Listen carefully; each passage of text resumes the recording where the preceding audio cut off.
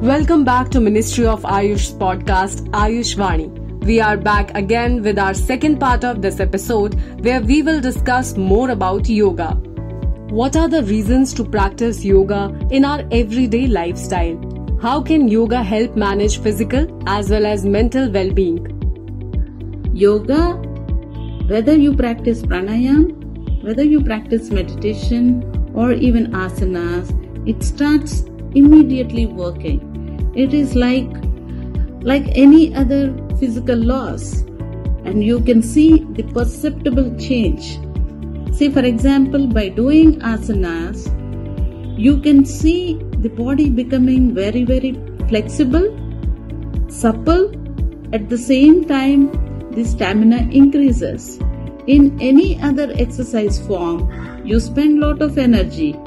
With yoga, you conserve energy. In fact, you store energy. You see this beauty of doing yoga, particularly asanas, you see this change.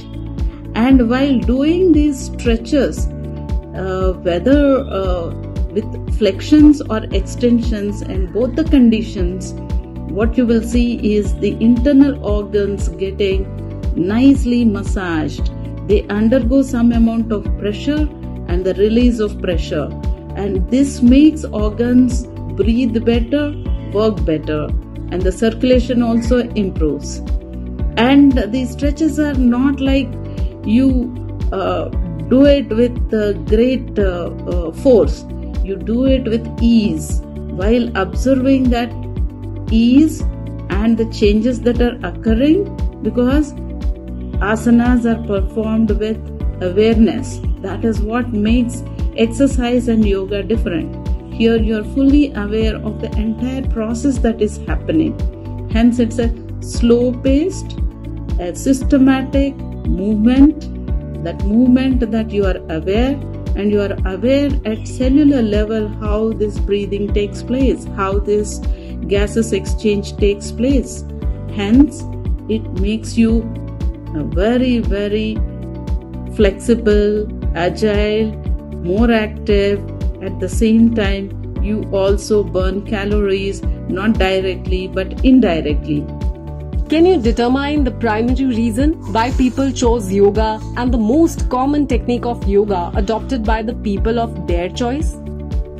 I think it is because yoga is a cultural practice, and the knowledge is very much there with almost everyone.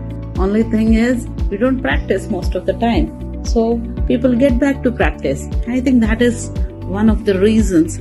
And another very simple reason that I think is important to note is yoga requires no gadgets, no special arrangements, no special time, nothing at all.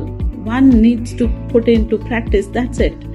So that makes yoga acceptable, and people, suppose some get some backache, some sore body, or one thinks that one is not sleeping enough, or one thinks that there is some kind of rigidity in the body. So the first thing that comes to their mind is, oh, I think I should start doing yoga again. And again, I'm using the word because most of the people at some part of their life must have been introduced to yoga in one way or the other.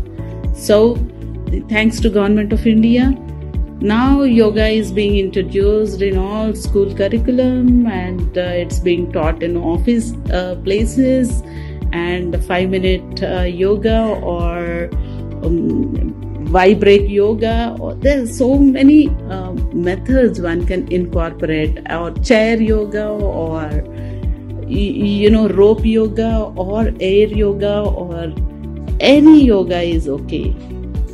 Right.